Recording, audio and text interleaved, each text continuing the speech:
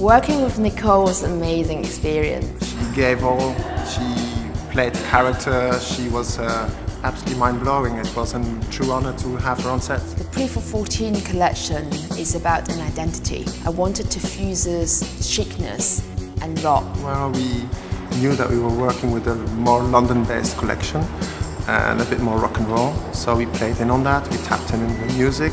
Well, I was told we were going to make it a little more rock and roll today, which was apropos, I felt, because we haven't done that and it's a little tougher. This city is very inspiring, it's eclectic, it has certain energy that an urban city of the world has. I've obviously lived in London many times, you know, throughout my life, on and off.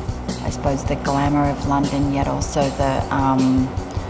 there is a toughness to the city, you know, which is fun to play around with.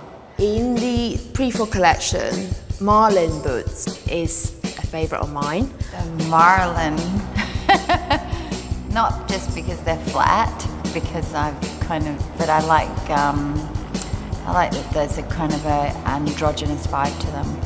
And a lot of the Jimmy Choos I wear are very feminine, and so this was kind of something that was different for Jimmy Choo, and that was kind of fun to play around with. And I loved how it was styled with the white jacket and just skin, and then a flat shoe. That's kind of unusual, and it was fun to wear, fun to play. I like dressing up, but I like also dressing down.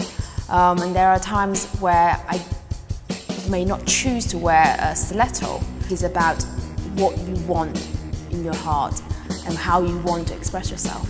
I really had never done a shoot with Willy before. I just love how positive he is. And he also is incredibly detailed and gives you direction.